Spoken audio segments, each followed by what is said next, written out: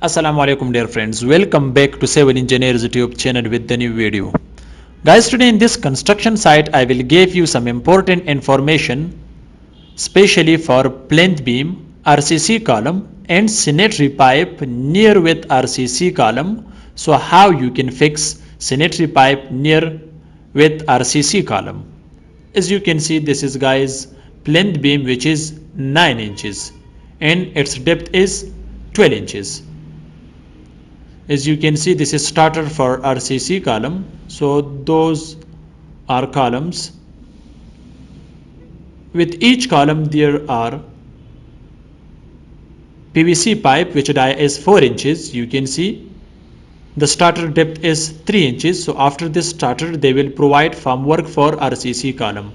Guys, in many videos I have already discussed PVC pipes should not be runs in RCC column. Our sanitary pipes, sanitary and electrical pipes should not be runs in RCC column. That's why, because it can weak RCC column.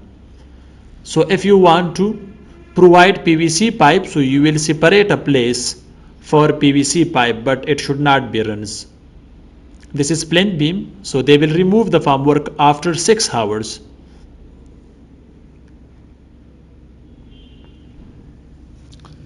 So guys, there is just information for PVC pipes for first floor, for sanitary and also for rainy water.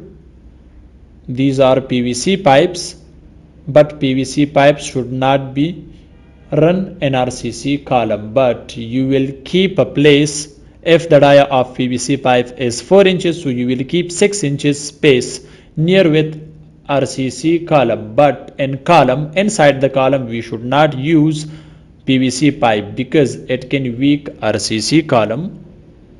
So therefore it should be designed separately. You can see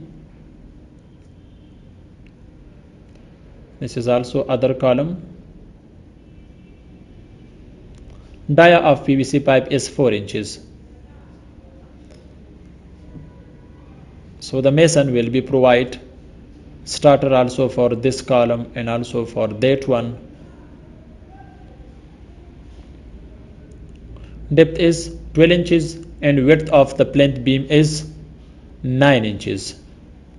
And before this video I've already discussed its structure for plinth beam, so you can watch. Click on the I button up, then you are able to watch the video. So guys, this is a short video to discuss about plinth beam and RCC column PVC pipes. Thanks for watching. See you in next video. Goodbye.